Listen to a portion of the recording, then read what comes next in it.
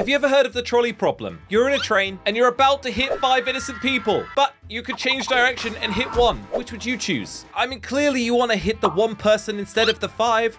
So I'm going to pull that lever. That's a splat. And 72% of people would agree with us. But if we were presented with 5 people and 4 people, what would you do? 4 is less than 5, so we're going to pull the lever again and splat the 4. 65% of people would agree if you also chose that. But what if you were presented with hitting 5 people or changing direction and destroying your life savings? I think we're going to have to do nothing. We worked hard for that money. Sorry, guys, but only 38% of people would have agreed. So 62% of people would have splatted their life savings. That was probably the better choice, actually. Now, what if you were on the track? You had the lever right next to you, and it was heading towards 5 people, but you could hit the lever and splat yourself. We're not going to do anything. Sorry. And, well, 60% of people would agree.